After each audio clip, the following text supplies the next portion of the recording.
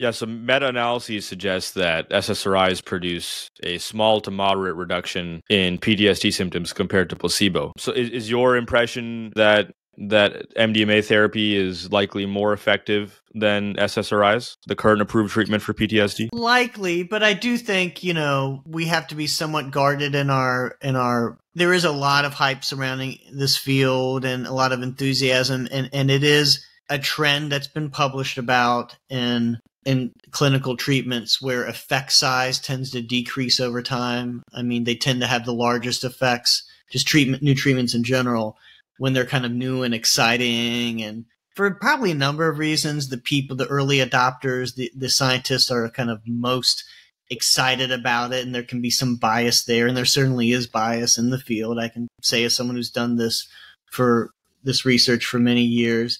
But then, other things like those people are probably, in some ways, are probably conducting the treatment in a much more thoughtful, caring way. I mean, these are all speculations. No one really knows, but there's a number of reasons to explain why effect size would tend to decrease.